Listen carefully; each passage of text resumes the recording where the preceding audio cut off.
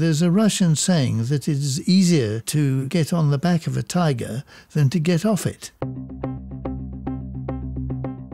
The scientific establishment has always been like a priesthood. It's a kind of religious absolutism. Radical ideas really have almost no chance of success. So how can you cure anything? Our drug industry is totally in the limbo. If the treatments for Alzheimer's don't work, if the treatments for cancer don't work, it's because our models aren't accurate. What is the definition of life? Life fundamentally represents a state. In the living cell, you can see everything moving around in it. These movements are proof that the thing is alive. Every part of the body, every molecule is acting in concert with the rest. The integral connection is water.